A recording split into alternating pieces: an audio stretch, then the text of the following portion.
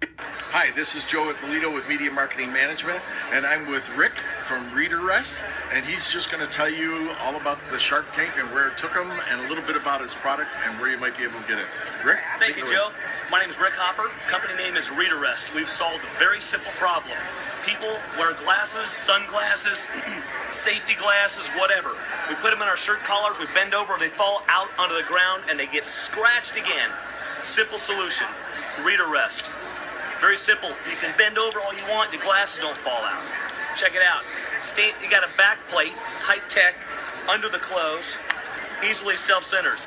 Originally designed for managing eyewear, now the younger demographic has taught us how to manage their wires for their earbuds.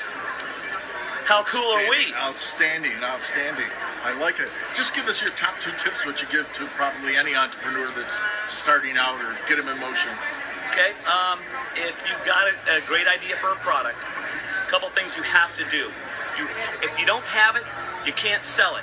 People don't pay for ideas. So I don't care how great your idea is, nobody's going to buy your idea. The odds are like winning lottery. So if you don't have it, you can't sell it. You got to get some in your hands somehow, some way, and then get it in front of people to find out who your customer is, and see if you can make it at a price that you can still sell it and make a profit, of course.